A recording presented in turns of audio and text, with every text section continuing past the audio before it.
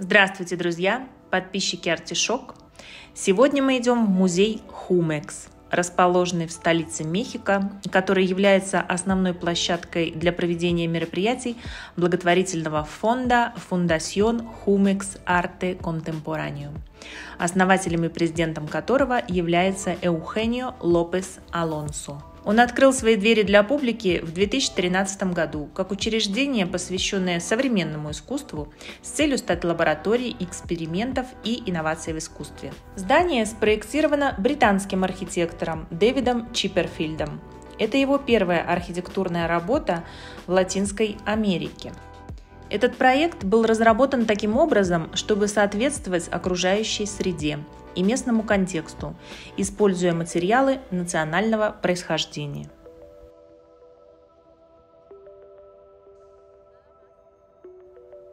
Вы легко найдете этот музей, так как он расположен рядом с музеем Сумая, в который мы тоже обязательно сходим. А выставка, на которую я вас приглашаю, это нашумевшая выставка Урса Фишера «Любовники». Урс Фишер – это швейцарский художник-пластик.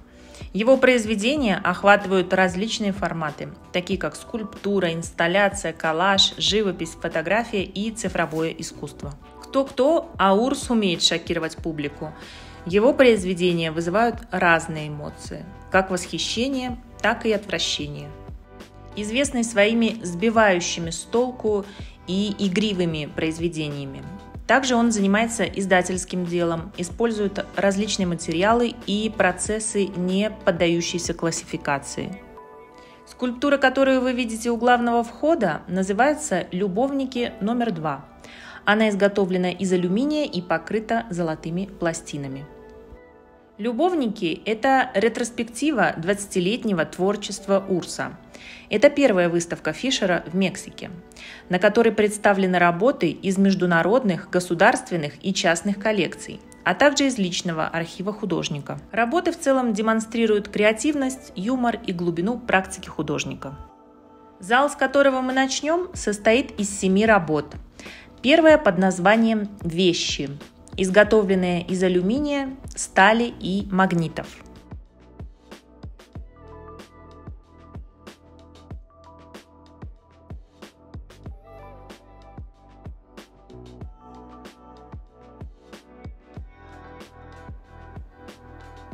Какие ассоциации возникают у вас при виде такого? У меня переезд из одного места в другое. Осознание того, что сколько ненужного хлама накопилось у меня дома.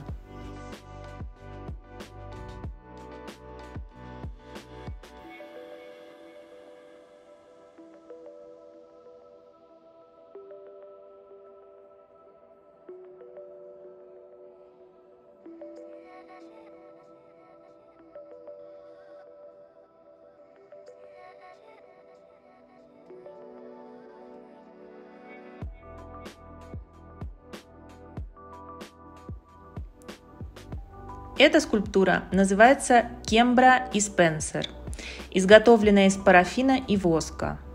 По сути, это скульптура свечи больших размеров, которые Урс делает на заказ частным коллекционерам.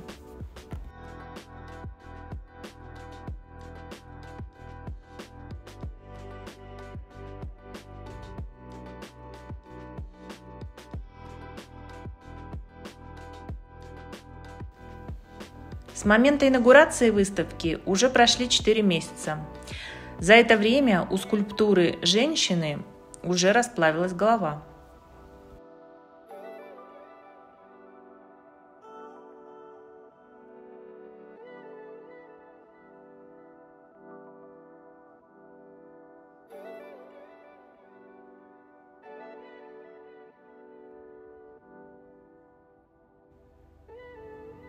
А мы направляемся на террасу, где представлены другие 2 арт-объекта.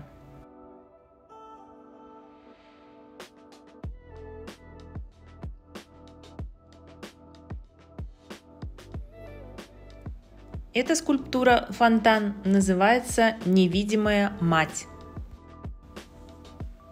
Дакис и лето, выполненная из бронзы и фарфора, частная коллекция. Язык современного искусства – это язык, который вы не найдете в переводчике. А понимать его, к сожалению, нас никто не учил.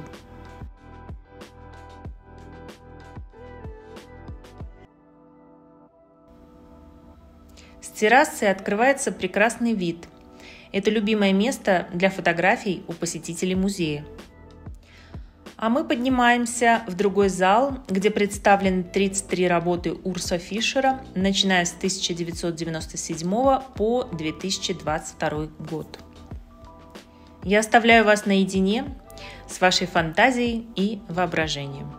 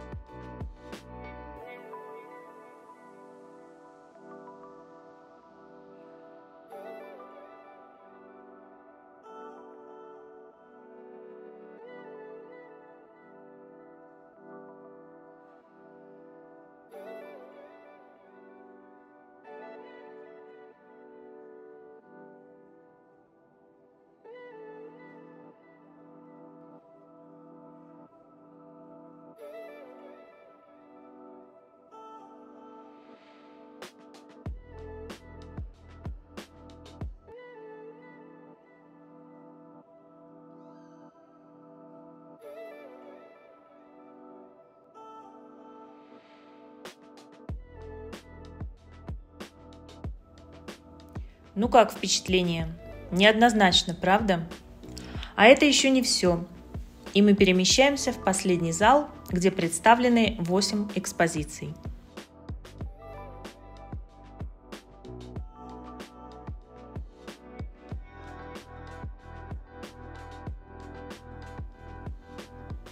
Инсталляция «Мелодия», состоящая из 6000 подвесных элементов.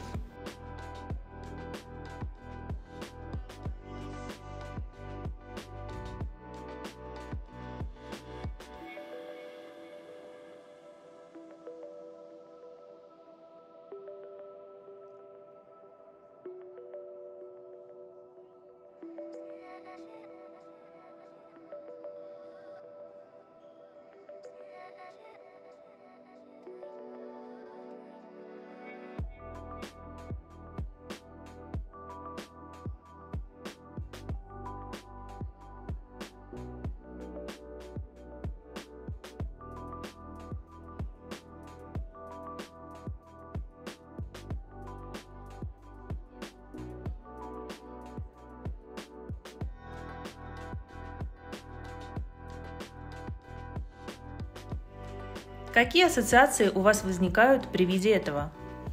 Радуга, свет, а может быть капли дождя?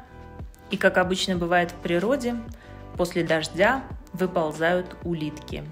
Да-да, друзья, это настоящая виноградная улитка, и она тоже является частью инсталляции.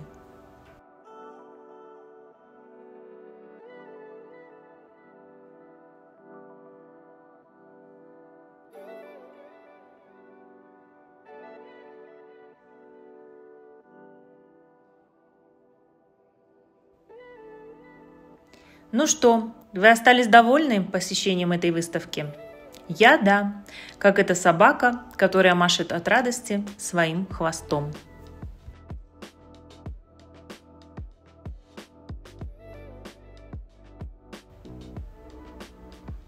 Современное искусство нам позволяет временно оторваться от повседневных проблем и погрузиться в другую реальность.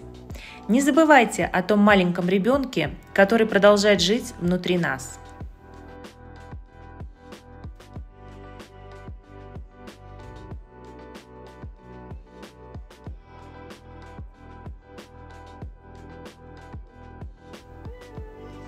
По воскресеньям вход в музей свободный, но очень много людей.